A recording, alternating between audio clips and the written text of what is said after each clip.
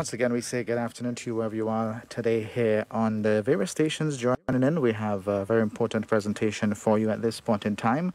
And joining me by way of Zoom this afternoon is Professor Richard Robertson. He is the leader of the group of scientists here studying the Soufriere volcano, of course, keeping us updated up to the minute as to what is happening. So at this time, I'll say good afternoon to Professor Robertson and welcome. Good afternoon, and thank you very much for allowing me a chance to speak to people. All right, Professor Robertson, we've had some increase in activity, particularly this afternoon, and persons have taken to social media to share pictures and videos, and clearly there's more activity at Soufriere. Can you give us an update as to what is happening? Yes, well, essentially you have ongoing explosive eruption, and an ongoing explosive eruption means that there will be periods during which there would be significant output of plumes of ash rising above the volcano. And essentially, this morning we had one that started about, in terms of the plume being visible, it started about 8:41. We actually saw the signal a little bit before that. And then it went on for a little bit. The signal went on for about 40 minutes. People saw it for, and then, the tremor associated with it continued for a little bit longer. And it went, a bit quiet, but it's not really completely quiet anymore, this volcano. It continued to emit some steam and ash and stuff like that, but not in a very vigorous way. But then at about 2:45 this afternoon, it started pulsing again. And that the pulsing that started then actually went on for a little bit longer, and it involved a number of, it's difficult to call them explosions really. It was more like a continuous pulsing of ash, gas, and steam from the volcano. And those progressively fed each other and got larger and larger. I believe the current estimate of how high the plume actually got is up to, I believe the aviation authority said is up to about 51,000 feet. So that one was higher than the one this morning, which I think went up to about 29,000. That kind of activity is expected. It's again, we're now in a sort of in-between period where the emission is not so vigorous. The activity is a little bit quieter. It's spraying ash and gas and steam still, but not as vigorous. What people need to understand is what essentially happened this morning. As you know, a dome was growing all the time, and it took a little while for fresh magma to come through. Fresh magma had now come through, and it burst through and came out basically this morning. So the volcano is now cleared and opening a pathway for fresh gas-rich magma to get to the surface. And once that is the case, there is nothing that will stop it from time to time to build up sufficient pressure beyond which it will then start jetting ash and steam when it's small explosions. There's a lot of rock there for it to break up. With all the domes that's there, the 79 dome, the current dome, as well as, I said, it reamed out the top. So there is now a pathway for that magma that is coming from the surface of the earth as fresh, gas-rich, to keep going. The kind of activity that I saw this afternoon was closer to a discrete single explosion and more, as I said, like continuous jetting of ash. That's closer to a kind of eruption the Soufriere has been capable of, where it produces very high plumes and ash goes into the air for significant time. It hasn't, so far, from what we can see, produced these flows that go down the mountainside. These flows where the column collapses on itself and goes down the mountainside. We don't have any evidence that it's done that yet. That's always possible. But certainly it has produced a lot of ash. And therefore, I think when I was speaking to various persons today, including the Prime Minister when he asked for a briefing, I was making a point that people need to probably, everybody in this need to be more aware of what the volcanic ash is, because even if you've been evacuated, it's possible for the ash to get to you. The ash is essentially fine fragments of rock. The same rock that the volcano that produces all the mountains we have in St. Vincent, that same rock is now being pulverized, broken up into smaller pieces. So it's coming out like what we call ash. It's not ash, don't get confused with it. It's not ash like the coals in your stove, like when you have a coal pit and the ash. It's not that fine powdery stuff. It's not only that. There's some of that, but some of it could be like the sand that's on the beach. That sand that we have all over the city, black sand, that is essentially largely from volcanic ash. So it has various different sizes. What you tend to find is that as you move away from the volcano, the size of the particles will become finer. So you'll find more dust and powder sort of falling in areas further away. While if you're on the volcano, if you say on the volcano itself, anyway, in the eastern flank, western flank, you'll find something that's more gritty. While if you are further away, like in Kingstown, you'd find something that's powdery. So the ash is variable in its size. Its composition is really fragments of rock. It's very strong. It probably would be rich in silica, and it would be coated in sulfur smelling gases. You might smell it. It might have a smell, and it might be slightly acidic. Therefore, if you add it to water, say, it might be cause the water to become acidic. But the key thing is to try to deal with avoiding the ash getting into places that you don't want to get into. So we have to get into a habit now, in a sense that when you hear about an explosion or you see a plume, when you're sitting down in the south and you see it going up in the air, and it really looks amazing. I think most people would see now. But bear in mind that at some point that plume is going to spread out, and after a while the atmosphere that's holding it up can't sustain it, and it will fall down to the ground. So prepare yourself for when it starts falling. So you have to close up your well, first of all, you shouldn't panic, because it's just fine particles of rock, really.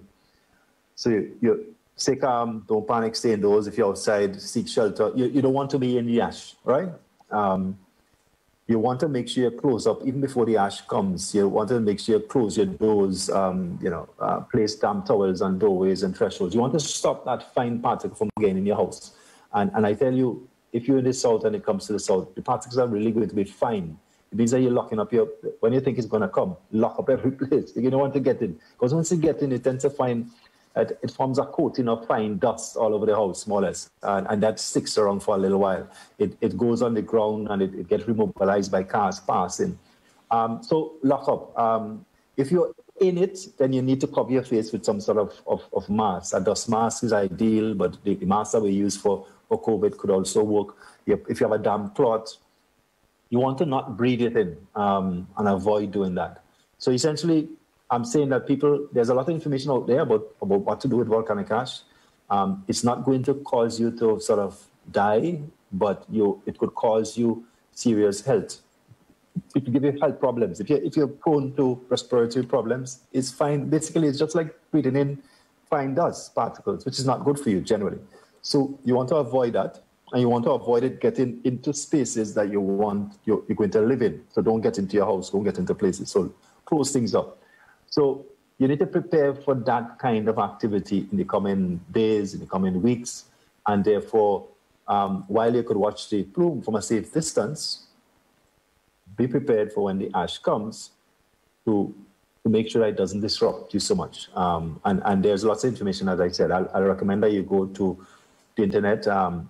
There's an international organization called the International Volcanic Ash Hazard Network that has lots of information out there about the ash. Educate yourself. I think I've heard Nemo sending out messages about what you should do or what you should not do during ash. Use that information so that you would not be too much put into distress or harm if and when the ash comes. I think that's a key point I'd like to leave with people. All right. Thanks very much, Professor Robertson. Just would like to welcome on board those who are joining us by the various radio stations. We have with us Magic FM, Nice Radio, Praise FM, Extreme FM, Star FM, Hot 97, and We FM all joining in for this broadcast. Professor Robertson, you mentioned the ash plume going up into the atmosphere and falling back. How long would that process take on average for it to come back down to earth, so to speak? It varies. It depends on how high it is or how big the plume is. But you could actually see it. In fact, if you look at the plume, you can actually see when the ash starts coming towards you. You'll see it becoming hazy from afar. So you could actually you'll see this gray sort of haze moving towards you. So It may take a few minutes. I don't think it will take hours. It will be minutes rather than hours. But if you're close to the volcano, it's going to take short time. But the point is that you should be able to see it. So you should have enough time between when the plume goes up and you see the plume to lock things up and to get prepared for when it starts falling. It's possible that the fallout could be so heavy that in some circumstances, if it was a bright sunny day, it could suddenly become quite dark. Again, that's what I'm saying. You could feel, naturally you feel scared because the day turns to night. That could happen. So bear in mind, those kinds of things can happen. It don't mean that the volcano is doing anything different than it was doing. It just means that the ash is getting to you, and that's possible. We think most of the ash will go offshore. Most of the ash is going to the east and the west. In fact, people in Barbados, in fact, probably going to get more ash than some people in southern parts and people in St. Lucia, places like that. The fine ash actually gets even further afield. The fine ash from 1902 went as far as Jamaica and went as far as South America. So that's how far it could go. Ash in volcanic, in some volcanoes, when they really have big explosions, the ash circles the globe entirely, the fine ash. That's how much they get. Once they get into the atmosphere, they just float along and keep going until they fall back to the ground. In our case, I suspect a lot of the ash is probably not going to get more south than, say, Barley on one side or Connery. But there might be occasions that it would. But you can see, you could find out, you could know what to do and make sure for example, if you live in an area that is close to going to have plenty ash, it would make sense, for example, to tape up your windows outside with plastic to stop the ash from coming in. Because I'm telling you, it's not pleasant for the ash to get into your house, and that is difficult to get rid of it. So, for example, if you have heavy ashfall, if you're outside and you're coming inside your house, you don't want to bring all that ash outside. So take off your shoes that are full with the ash and your clothes and stuff like that, and then come inside. You want to stop it from coming inside because it's so fine, it gets remobilized and things like that. So I'm just saying, prepare for that. The other thing that you want to do is that you want to clean it away as it happens, because remember, we might have periods of explosive activity over the next few days. So therefore, one set of ashfall might happen, and if you don't get rid of it, another set might come. And if you don't get rid of it, another set comes, and it just builds on each other. And what happens with the ash is that it gets, if the deposit gets thick, and even if it doesn't get thick, when you mix water with this ash, it becomes, and it dries out, it then becomes something like a wet cement. It actually gets very, very hard. And then getting rid of it after it's hardened is more difficult. So when it's soft and loose and it just fell, use water. I mean, you don't want to, if you're going to sweep it out, put on a dust mask to protect yourself. Get it off your roof if you can. Get it off your porch. Get it away from the house. Drive it away so that when the next one comes, it doesn't accumulate and produce a problem. I'm just saying that people need to get in their head now. That's kind of what we're into for the next couple of weeks. This kind of ash problem, which is not pleasant, but it's a reality of life in Zimbabwe at this point in time when super erupting like this. All right, and before we go across to the Prime Minister, as it relates to lava flow and the concern there, I know we're into the explosive stage now. Do you have any concern regarding this being an issue going forward? Right. So, I mean, I don't know what people mean by lava flow. For me as a geologist, when I say lava flow, I mean a moving mass of essentially something like liquid rock, a moving mass of rock. And sometimes it's going to be very fast. Like if people think of the Icelandic eruption or Hawaiian lavas, those are lava flows. Our volcano, in its current lifestyle way of operating, don't produce lava flows. It simply doesn't, because of the fact that the magma is so sticky. And as soon as it comes out, it stops itself. That's why it produces a dome around the shape mass of rock that doesn't flow. Right? So I don't expect to see any lava flows. Firstly, what I'd expect to see is more, in this period of eruption, more explosive or venting episodes with lots of ash being produced.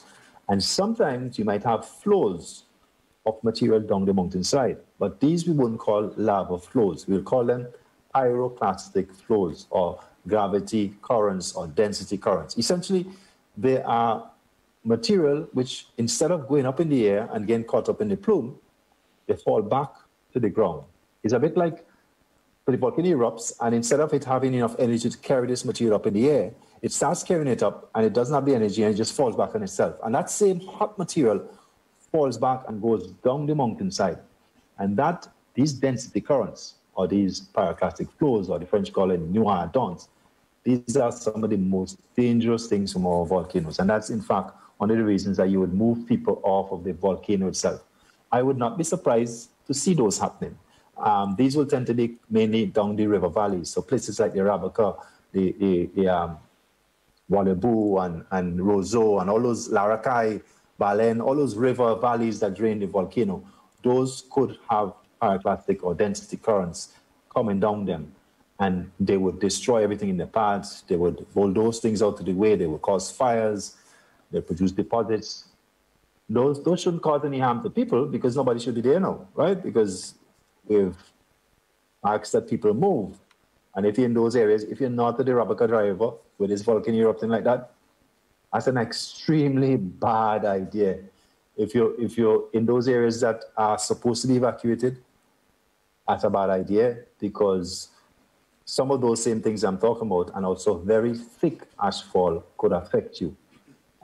If you like living in ash, you could stay in those areas. If you like living without ash, move from those areas. If you like living full stop, you should move from those areas.